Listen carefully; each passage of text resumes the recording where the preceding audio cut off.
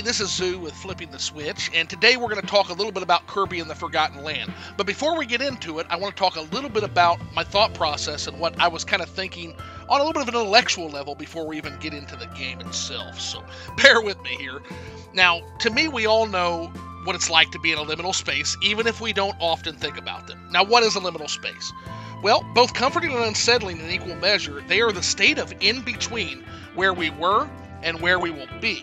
Not quite past, but not entirely future either. And they're all around us.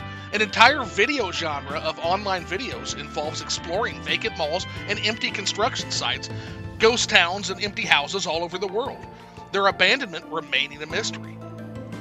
Sometimes it's due to scarcity or disaster, but according to archaeologist David Wingrove, many of these places can also be explained by a new theory of seasonal civilization.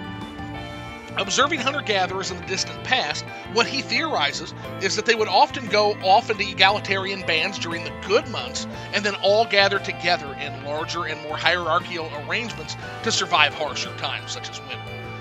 Now, if borne out, this would mean that many of the ruins we find are the liminal spaces in between migrations for these tribes. Now, it makes a lot of sense, as prior agricultural developments, there were little reason to interrupt the hunter-gatherer methods outside of scarcity exerting that pressure.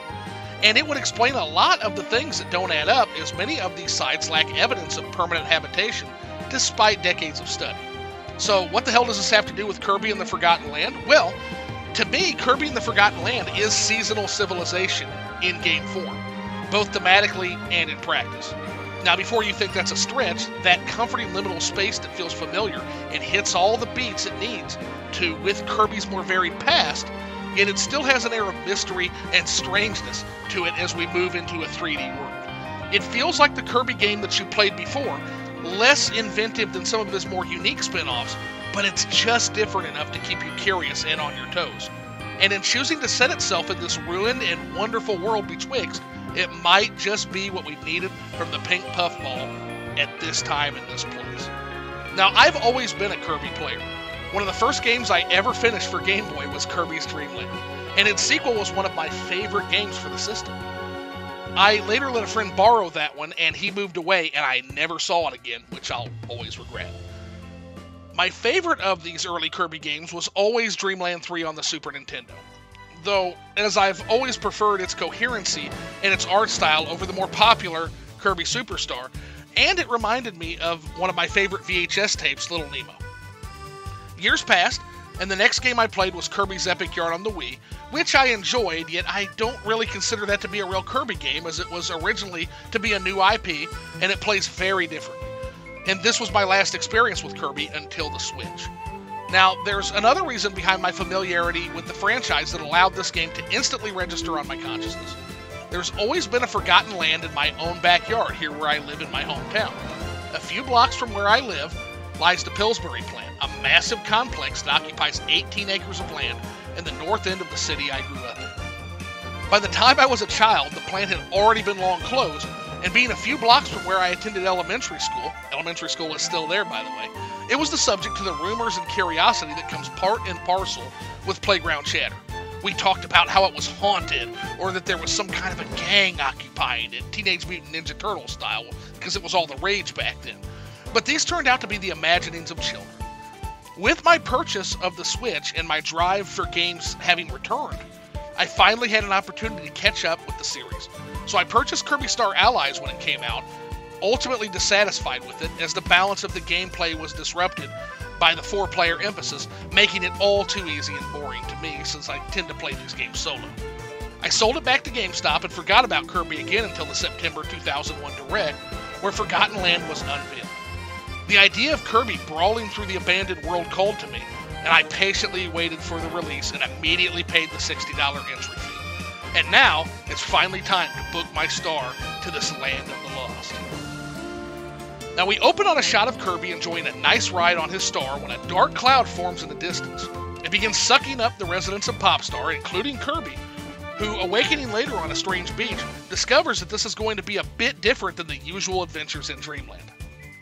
Forgotten Land is full of abandoned malls, theme parks, industrial areas, and downtown squares that have been vacated by the people who originally built it. On top of that, the Beast Pack, sentient animals who have thrived with the absence of the Forgotten Land's original inhabitants, are roaming around kidnapping anyone they find for some unknown purpose. Now, the premise sets up several mysteries that Kirby will solve over the course of his journey. Where is he, and why was he transported here? Where did the original inhabitants go, and why did they leave in the first place? And why are the Waddle Dees being abducted by the Beast Pack? The game does a great job of answering all of these questions through environmental storytelling, with very little exposition outside of a couple of major milestones in the quest. Now, this will allow those paying attention to suss out some of the mystery early, though the final revelation should still provide a few surprises that I won't spoil here. Being trapped in this place until you can find a way home means that you'll need a safe place for those rescued to hang out. Fortunately, the Waddle Dees are efficient little builders, and as you rescue more of them, new additions to this Waddle Dee town will begin to materialize, allowing Kirby access to mini-games to earn money, a workshop to upgrade your abilities, and even a coliseum that allows you to test your battle prowess in a controlled environment. Now, this gives you an added incentive to locate and rescue as many Waddle Dees as possible, as it's always fun to see what the next new addition of your community will be. Fortunately, Kirby is as powerful and capable as he's always been. He can still absorb abilities like Sword and Ice to use on his foes, and throughout his journey, he'll find blueprints and rare stones hidden throughout the stages that can be used to upgrade these abilities to be stronger and more useful over time. In addition to these returning powers, the new and amusingly named Mouthful mode, swear to God, makes its debut. In some instances, Kirby will come across larger objects that he can swallow whole, resulting in him becoming an absorbed object for a time. Now, these can range from cars to traffic cones, and it was a joy finding new objects to experiment with. All of this cooperates beautifully within the gameplay. I've always considered Kirby, personally, to be a beat-em-up, with a side of platforming, and that hasn't changed with the transition into 3D. Enemies are numerous to the point of being hard to avoid, meaning the emphasis on using your abilities to throttle and batter them remains the series standard. And while things like bombs, cars, and boomerangs can all be used to this end, they're also the key to exploring the stages and finding Waddle Dees to rescue, as well as blueprints to upgrade your stats. Kirby has always been a slower and more methodical experience, and as a result, the transition into 3D was made with grace and with purpose. Now, from dark fun houses to old oil rigs, the industrial design, mixed in with the beautiful natural landscapes, slowly overtaking them as a creative triumph of stage design. You will want to explore all of these levels thoroughly just to see how it uses its various themes in clever ways. Boss battles are the best in the series and showcase Kirby's upgraded movement potential in 3D. They feel fluid and engaging, and aside from that tree you're always guaranteed to beat up every game, this is a Kirby game after all, I won't be spoiling any of them. All of this culminates in a bonkers final fight and ending sequence that sets up an additional post-game fun. Now, graphically, the game shines bright, giving us vibrant colors and creative uses of its various worlds and themes.